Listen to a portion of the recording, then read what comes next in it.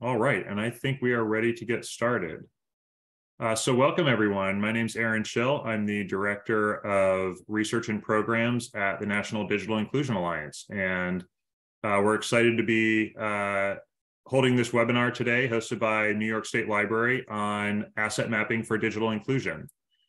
Before we jump into the topic, I want to first say a big thank you to New York State Library for partnering and for hosting this webinar, and want to acknowledge funding from IMLS that made this possible. And I'll pause for a moment, and if I believe Lauren is on the call. Lauren, I don't know if you would like to say a couple words of welcome to everyone. Sure. Hi, Aaron. Just want to thank you all. This is our final webinar in this really wonderful series. So it's been a delightful partnership. It's been so amazing to get to work with the National Digital Inclusion Alliance and all of our partners across the state, from libraries and other community-based organizations.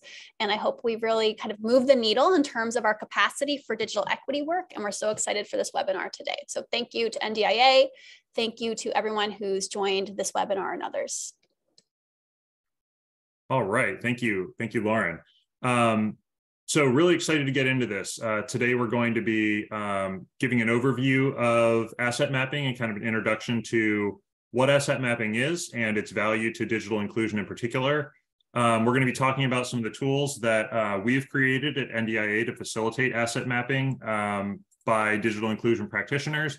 And then we're going to give you a chance to do some hands-on work with those tools, to get familiar with them, start thinking about asset mapping in the context of your communities and your work, and talk with one another a little bit about how that might look and how you might go about that. So before we do that, just a couple of housekeeping items. We'll ask everyone, I wish we had time to do introductions, but there's a whole bunch of us on this call, and so we can't do introductions by voice, but I'll ask if each of you could find where you can rename yourself. If you go to the little 3 dots next to your name in the participant list, you can rename yourself. And similar to what you see for the NDIA team, we'll ask if you can, in addition to your name, put your organization and your preferred pronouns in your name. And feel free to introduce yourselves in the chat if you want to list your name and organization there as well. That way we can get a sense for who all is on the call. And I'm curious about who all we have. So I'm going to launch a poll. I've got a couple of questions for you because I want to see who all we've got on today's call. So this will tell us a little bit. So the first question, hopefully you can see, is which region of New York are you in? I'm not a native New Yorker, so hopefully these regions make sense to everyone. If not, pick the closest one to you.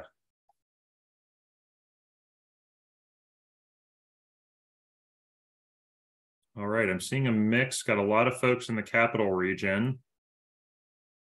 Pretty good mix though. And for those who are ahead, if you're already to the second question, we're also interested in hearing what's your level of familiarity with asset mapping coming into today's webinar. All right, in terms of where people are from, looks like the city's got a slight lead, capital region's pretty high, and then kind of a mix throughout the rest.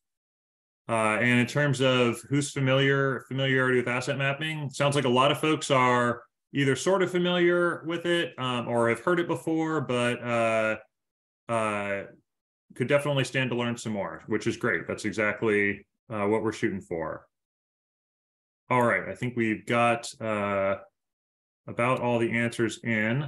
So hopefully you can see the results now. You can kind of flip through and see where are your fellow attendees coming from, and where do you kind of fall, where you fall in the mix of who's worked with asset mapping and who's new to it. All right, great. Well, let's get into it. Bear with me while I pull up my screen share here.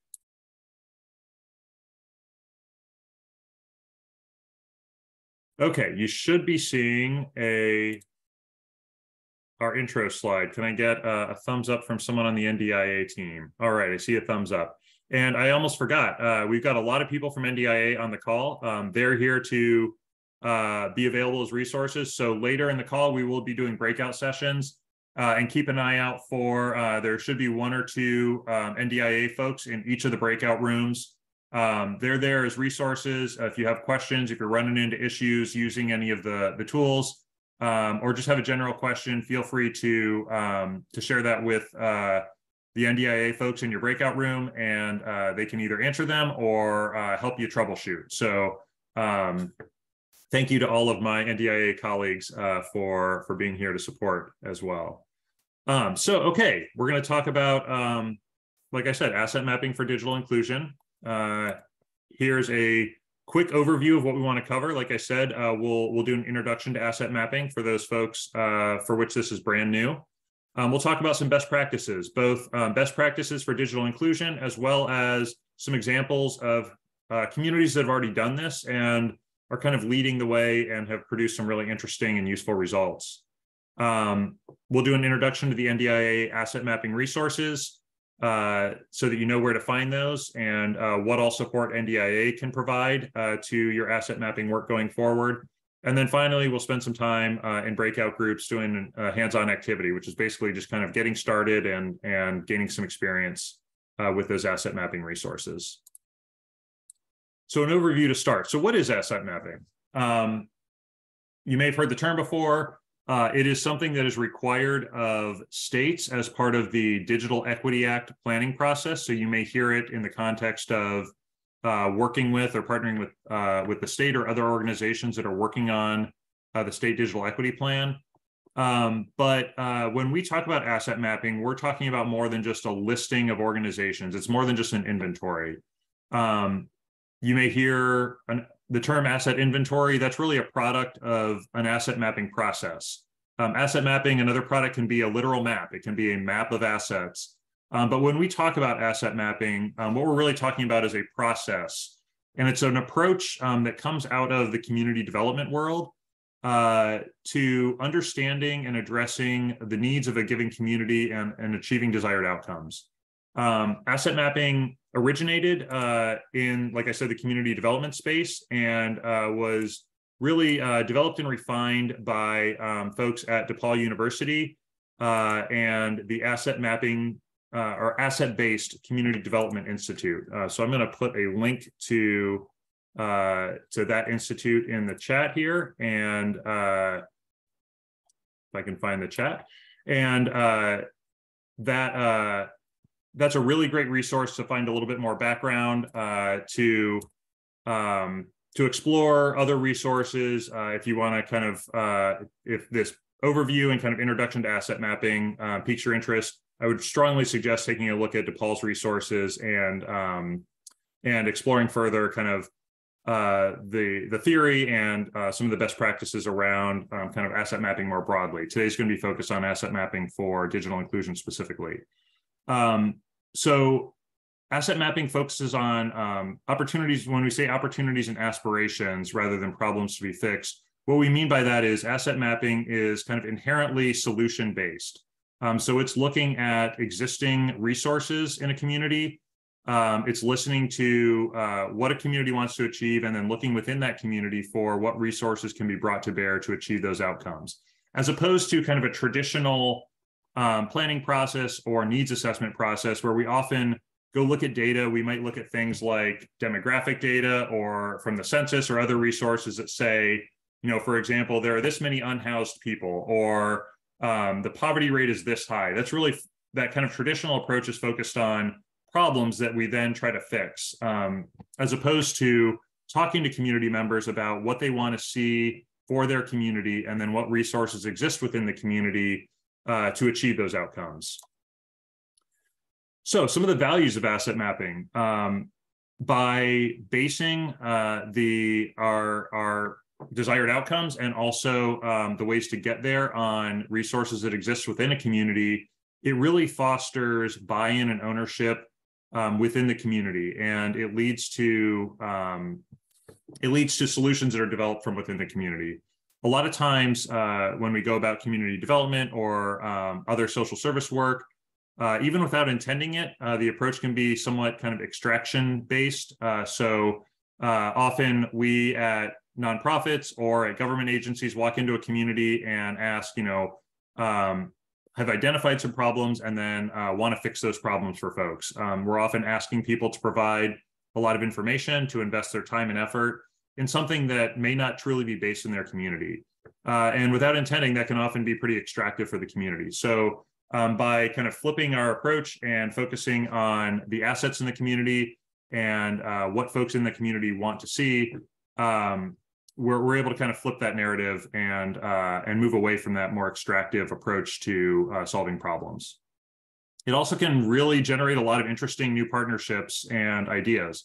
As we'll see in a moment, as we kind of get into some of the best practices, asset mapping is great at finding unlikely partners, unlikely resources that those of us that do the work in digital inclusion may never have thought of. It may never have occurred to us that there are certain assets in a given community that can be brought to bear to help solve problems. So it's really great for being creative and kind of thinking outside of the box about how to address digital inclusion needs.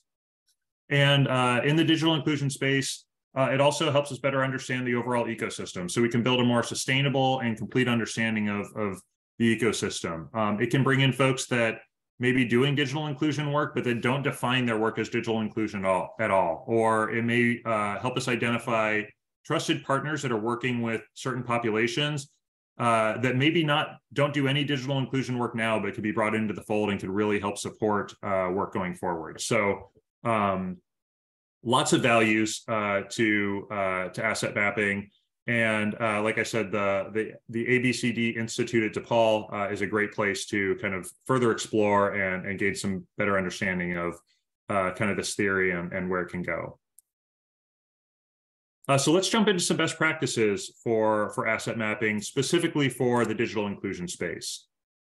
And the first suggestion is start as early as possible. So whether you're part of a community that has a coalition, whether you're a single staff person at a library or at a nonprofit organization that wants to get started on this, beginning early you can't begin early enough. It can really benefit a lot of the other strategies that may come down the road.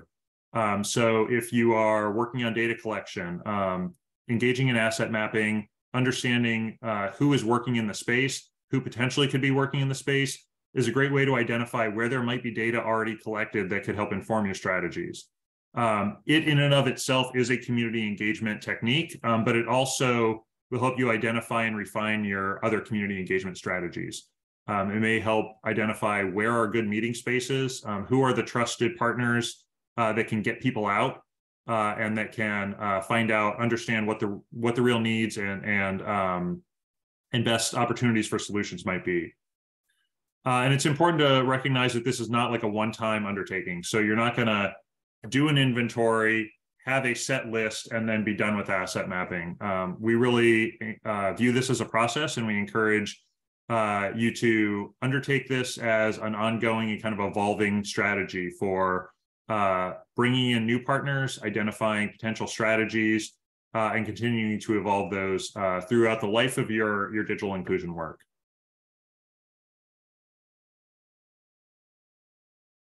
So let's get a little more technical for a moment. So we can kind of talk about the theory behind asset mapping and why it's beneficial and some strategies that we'll get into for how to go about doing that and finding the right partners and finding good information. But you also kind of we encourage thinking about how to set up your system and your data collection for asset mapping in a way that's going to generate the types of information and allow you to leverage that information as best as possible. So I would like to encourage these 3 questions. So think about, how are you going to collect asset information? And by that, I mean, I could sit here at my desk and type out as many different assets in my community that I can think of. That's one way to collect information. It's not the best way. I'm going to miss a lot of stuff. But that might look very different from crowdsourcing information or pulling together a steering committee or a task force to help pull information together. So thinking about how that information will be collected is important. Thinking about how it will be managed and analyzed. So will it live in one central location where just a few people are able to edit and add stuff? Is it something that can be edited and added to by lots of different community members from lots of different organizations? And what does the access need to look like in order to do that? And then thinking about what are the outputs? So how will you share this information, or how will you present it going forward? So do you want to create a public-facing resource? Is it something that you're going to be going back to pretty regularly and sharing information with other folks that may be part of your coalition or other partners that need to leverage this information a lot? So thinking about those at the beginning can be really valuable, and frankly, from my own experience, save you a lot of rework. You know, when I first did asset mapping, like a lot of folks, we didn't call it that. I was getting started in digital inclusion work, and I was like, I don't know who else is doing this, so I'm just going to start a spreadsheet and start putting some stuff in as I talk to people. Not giving any thought to like how we might want to leverage that in the future, or what might happen with that data going forward. And so I found myself kind of recreating and reworking this. Whereas if I had kind of thought about this a little more systematically from the beginning, probably could have collected that data in a way that that was a little more efficient, was more usable. So a couple specific things to think about. You know, often this data is collected in a centralized spreadsheet or a database. So thinking about, does that database need to be accessible by, like I said before, people from a lot of different organizations? So it should be cloud-based. Do you need to have certain access controls or editing controls? Would you want to link it to your CRM? So if this is maybe a tool that you would use to build your coalition, are you sending out regular communications to a group of people that might be part of that asset mapping? And so capturing and linking contact information to an email system or other CRM tools could be really valuable. You'll see in a moment a few examples of online maps that allow you to locate where digital inclusion resources are available in your community. So collecting information in a way that could be linked to a GIS system could be really useful. Or some other data visualization. So do you want to kind of get a sense for some reporting for who's doing work in what different areas of digital inclusion, or certain populations that might be served? And so do you want to link it to a visualization software like Tableau or something else? So thinking about all those things early could be really useful. And then the last one, this online forms and surveys, which you'll see an example that we've created. That can be a great way to collect information from a lot of different folks. So, you know, we can try to jot down as many examples of assets for an inventory as possible, but being able to put out a survey to a lot of people, or embed a survey in your website where organizations can input their own information or input information about other assets in the community they're aware of, that can be a really great way to collect information quickly, gather a lot of information in kind of a distributed way. So thinking about how to format that and collect that information in a form or survey can be really valuable. So just those are kind of a few of the technical considerations that we really encourage thinking about early and often. So let's move on to, so you've kind of thought through that, and now we're ready to actually start collecting information. So let's move on to some of the best practices for doing the work of asset mapping. The first thing we suggest is kind of taking this concentric rings approach. And you'll see this graphic. This will come up a number of times kind of in our conversation. You'll see it in some different places. But this is a really valuable way of kind of organizing your work and thinking about where do I get the most bang for my buck and where should I get started?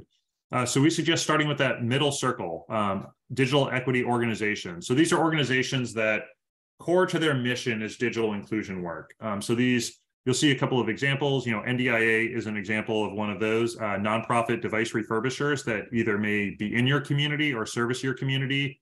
If you have a digital inclusion coalition in your community, these are the organizations that show up to work every day thinking about digital inclusion as their top priority. Not only are they probably the most obvious assets in your community in this space, and so they would kind of be the low-hanging fruit you might think of, but they also have a lot of other connections. So they can be really valuable partners to bring into the asset mapping process early, because they can also connect you to a lot of other assets that they're working with. That second tier is where a lot of your organizations, public libraries, fall, which is organizations that run digital inclusion programs, but maybe have like a broader mission, or digital inclusion is not the central focus of their mission. This is where I think a lot of the digital inclusion practitioners actually fall. There actually aren't a ton of digital inclusion specific organizations, but there are a lot of organizations and communities that have some programs that they're running that are doing digital inclusion work every day that serve broader swaths of the community. So public libraries, senior centers, community centers. I'm sure you're already starting to think of different organizations that fall into this tier. So I like to say this is kind of where you'll get the meat of your of the organizations, and the information in your asset mapping is these kind of organizations that run digital inclusion programs.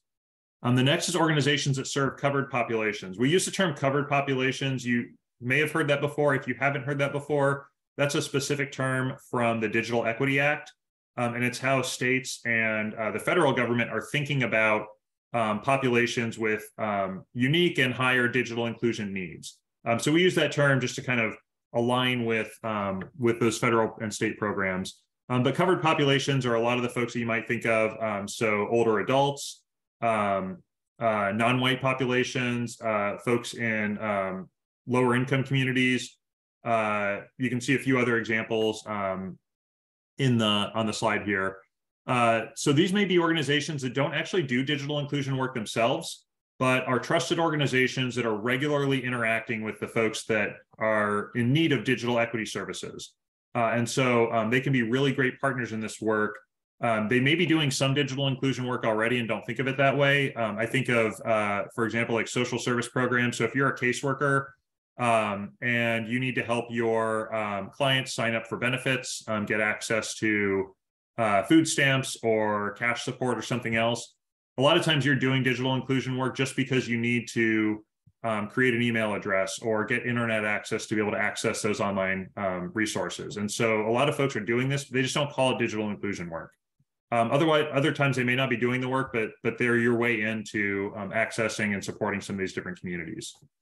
And then the last one, which I think is the most interesting, is these other community assets. So this is kind of the catch-all for other groups that could be really valuable resources in digital inclusion, but probably don't think about this every day. Maybe you're tangentially connected to the work, but this could be a really broad group. So I've listed a few there. Anchor institutions, ISPs can be great partners, policymakers, but then things like community gathering spaces, shared culture or shared norms can be a really important asset to leverage. The example I give here, back in my city planning days, I was working in a neighborhood in Columbus, Ohio, doing a community plan.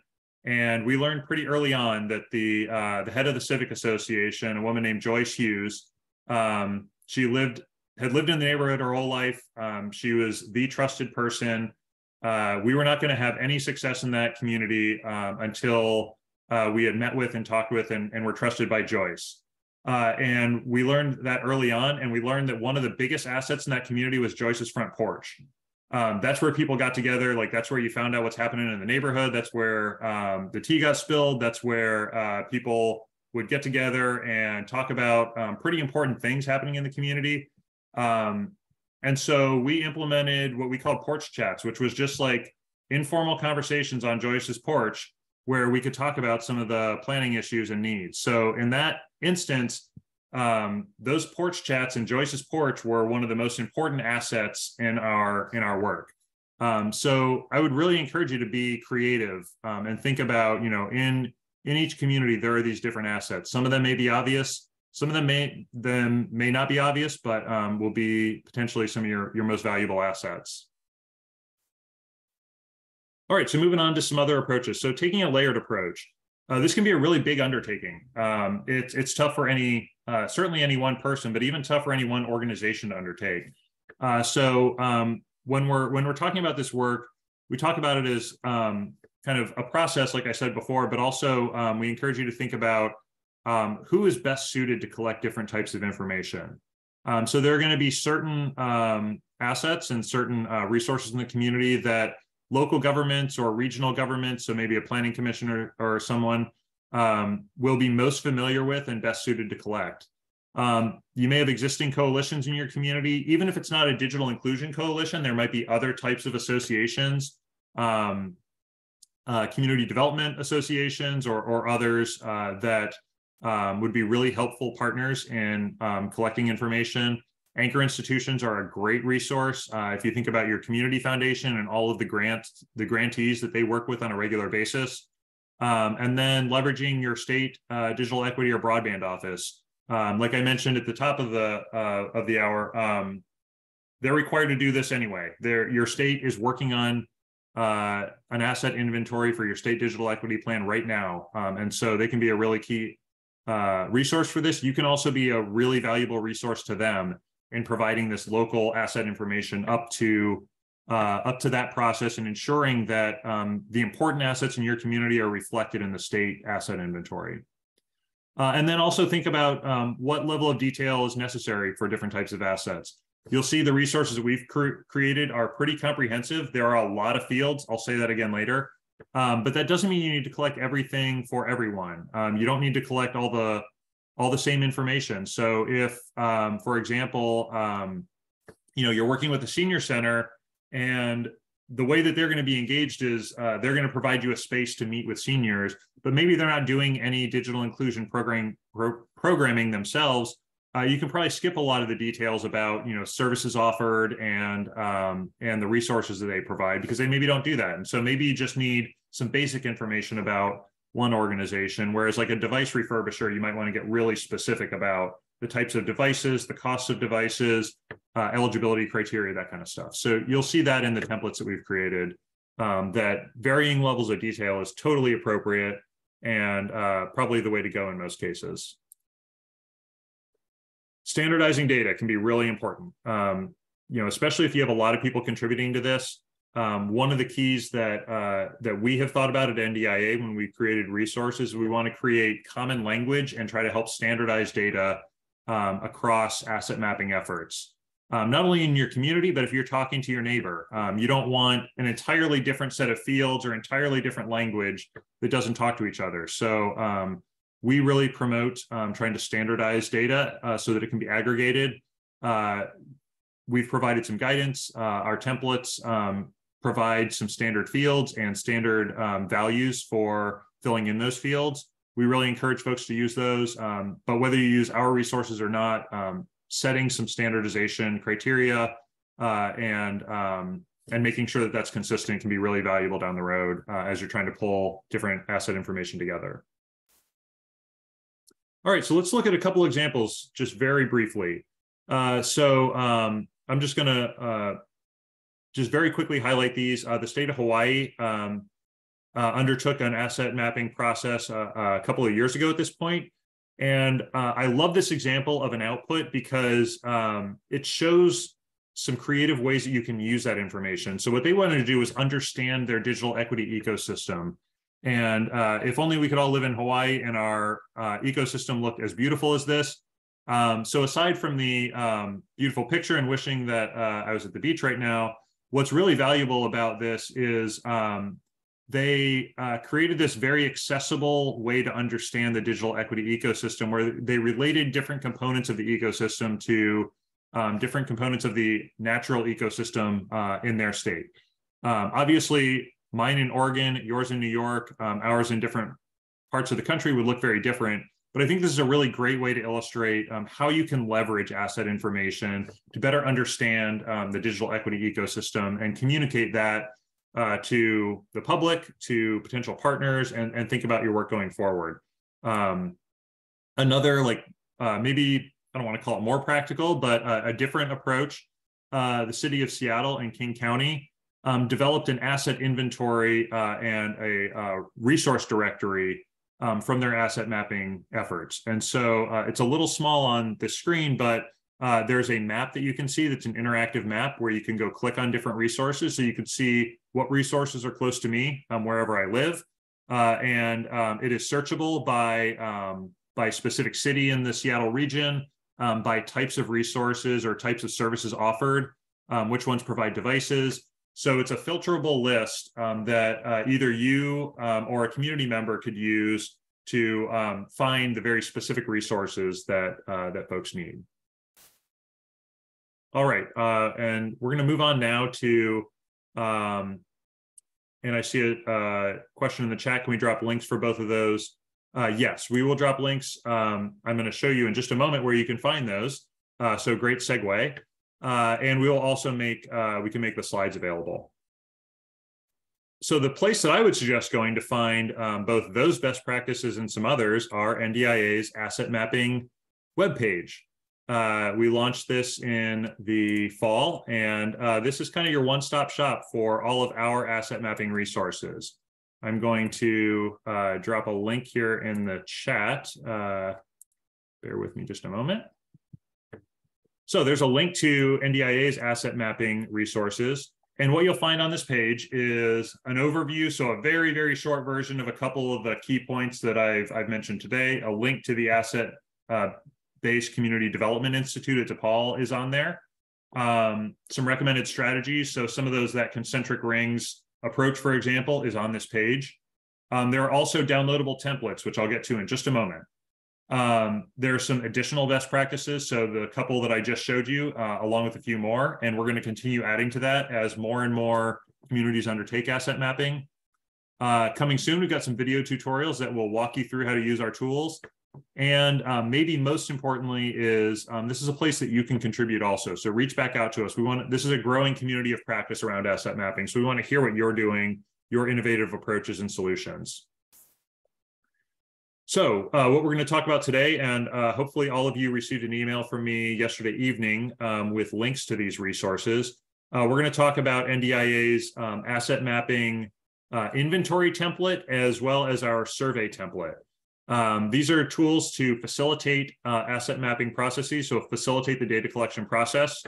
They're essentially two formats of the exact same information. So we will talk about the inventory template, which is kind of the spreadsheet version, but just know that the survey template takes all of those same fields and puts them in an easily accessible survey format that would allow you to send out a link or to embed that in a website. So again, if you want to crowdsource information, that survey is set to go, and you can use that. It'll come in the same format that would allow you to join it up with any other data in the spreadsheet inventory template. So they're designed to work hand in hand and to, again, standardize that data collection in a way that's easily accessible. You can find links to both of those templates on our webpage. So the template is designed to be flexible. So it can collect lots of different asset information, information about a lot of different types of assets. I mentioned before, it contains lots and lots of fields. But just know that you should only gather what you need for a given asset. And each row is specific to one asset. A row could be an organization, or a row could be a specific program that an organization runs. So maybe your library provides a digital navigator program. Maybe you also have a device lending program, and maybe you have an ACP, or other program that helps people access free or low-cost internet. So each of those programs could be their own row, and your organization might be listed multiple times because you want to capture information about each program. That's totally fine. If you just want to get an idea of like who does digital equity or who serves a certain population, maybe you just list an organization and some key contact information. That's also fine. These are designed to meet your needs and be as flexible as you need. I will say, if you'll see the bullet point there, or the little star there. If you make certain changes, there's some functionality built in to allow you to select multiple values. And the webpage provides a little bit more detail, but if you make significant changes to the templates, some of that functionality might go away, but at a minimum, all the standard fields, all the standard response options will be there. So using these templates, which we're gonna, in just a moment, jump over to breakout rooms and give you a chance to kind of get your hands on these tools and start thinking about this and doing some data collection or input yourselves. So just a little bit of wayfinding in the inventory tool. Again, hopefully everybody has been able to access that and save their own local version.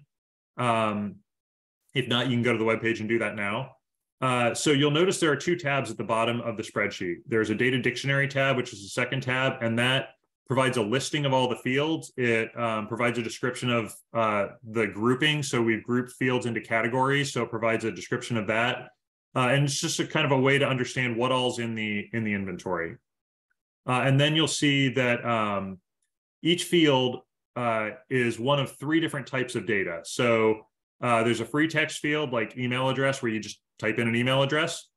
There's a single value field where you can only pick one option. So for example, state or territory, you can only pick one option. And then there's multi value fields, which have a white background and colored text. That's the way that we note those in the inventory. And those allow you to pick multiple options. So for example, days of operation, if you're going to create a directory for people, it might be really important for them to know what days a resource is open. And so you can select whatever days, as many as you need. So you'll see anywhere that there's white background on the field title, that means you can select multiple values from that field.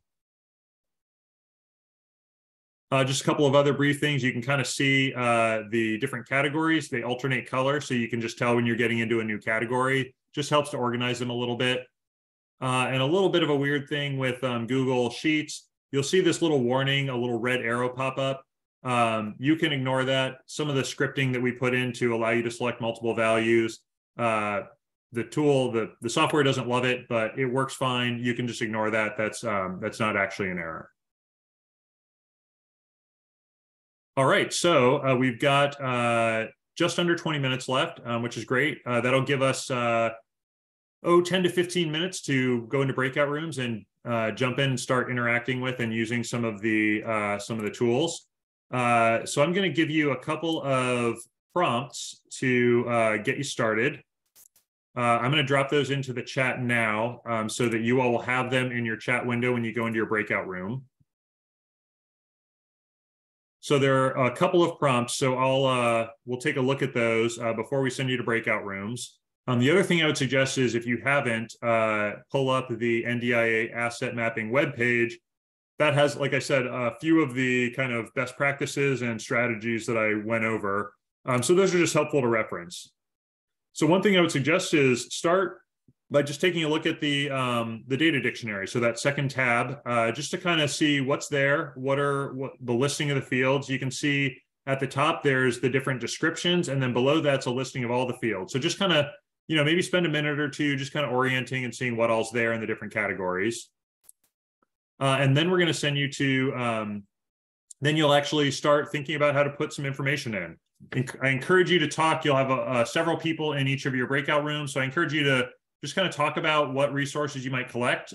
Just compare notes as you go.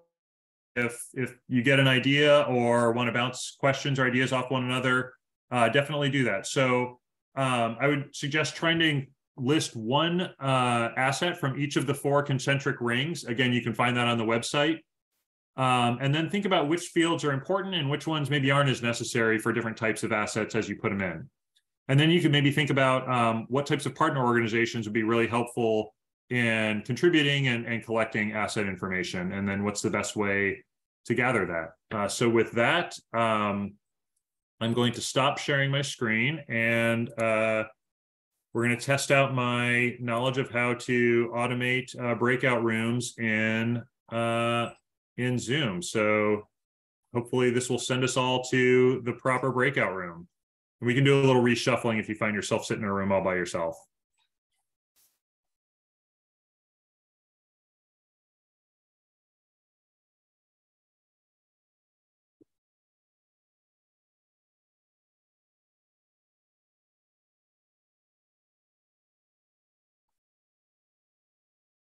So we've got, looks like people are making their way there. For folks that aren't assigned, we'll get you sent to a room if you're not seeing something pop up.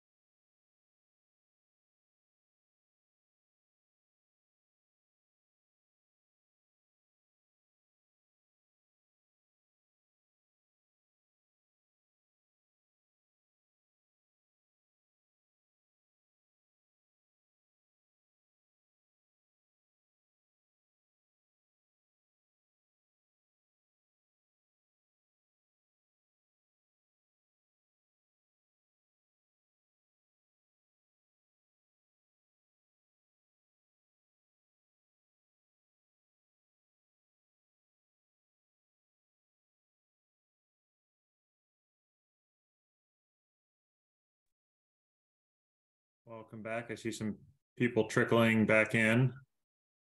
Got about 30 more seconds till everybody joins us.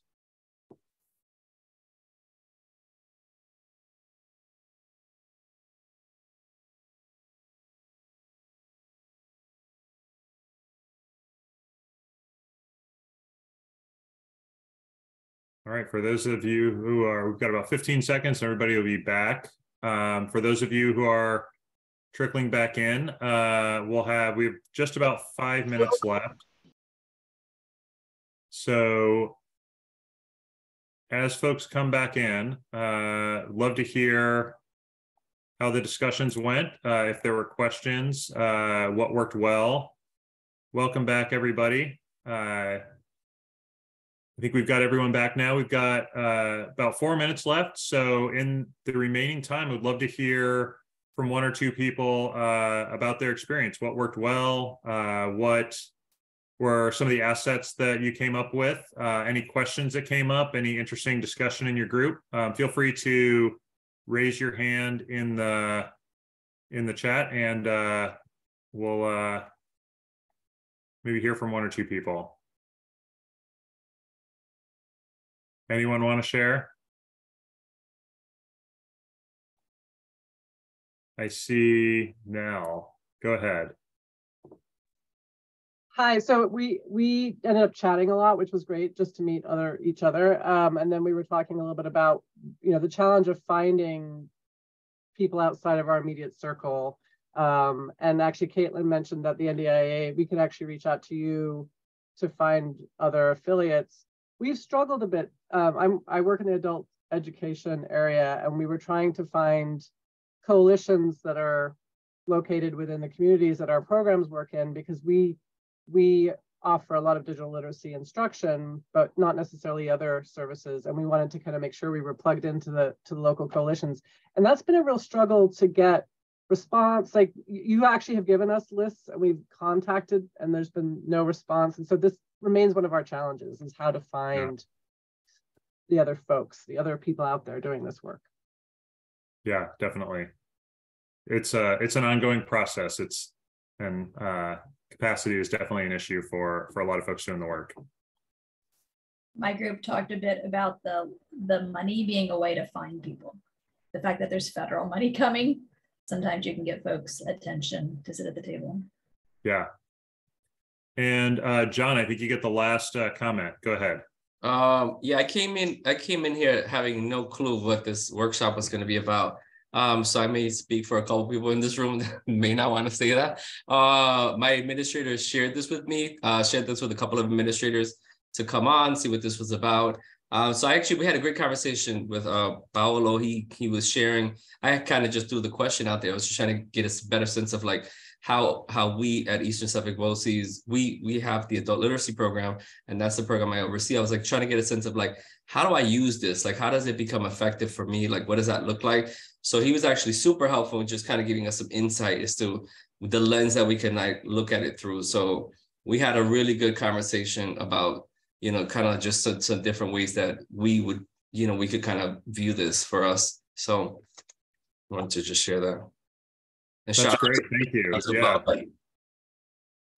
Thank you so much. And that's going to be one of our closing notes here as we finish up is we're here as a resource. You hopefully got a chance to meet some additional NDIA team members in your small group, and use us. Reach out to us as you undertake this work, as you start to explore partners and assets in your community.